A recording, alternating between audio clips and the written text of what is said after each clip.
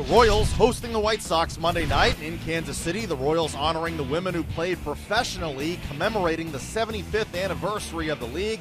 That was, of course, the inspiration for the film A League of Their Own. Pick up the action this one, leading off the bottom of the first. Whit Merrifield facing Lucas Giolito. I have to kind of wait him out. How about that one? Or jump right on him. Deep left field, gone. Whit Merrifield gives the Royals a 1-0 lead. Sweet. Escobar up there, his average 220, 4 home runs, 28 driven in. In on the hands, a little pop-up up along the right field line, and it is going to drop. A run is in, throw to second for the force out. So the Royals take a 2-0 lead. Escobar loses a hit.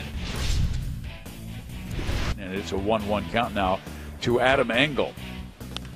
Engel drives it to center field and drives Goodwin back, and that's over the wall.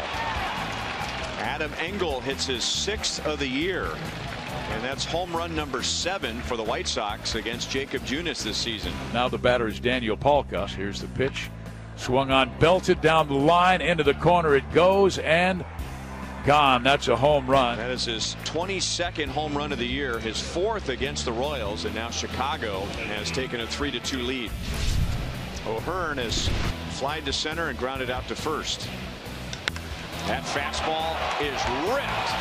Deep center field, gone, and another home run for Ryan O'Hearn. Ryan O'Hearn to tie the game at 3. Goodwin has a leadoff stand-up double. Now we'll see if Escobar can move him over. Likely see a bunt here. Escobar's very comfortable doing that. Bunt is down. Gomez looks to. Oh! He throws high!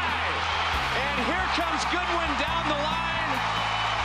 And here come his teammates out of the dugout. The Royals walk it off on the White Sox 4-3 in 10 innings. Brian Goodwin 2 hits and scores the winning run. Jacob Junis another strong start. He allows 3 runs in 8 frames, striking out 5. He gets a no decision. The White Sox have now dropped 6 in a row.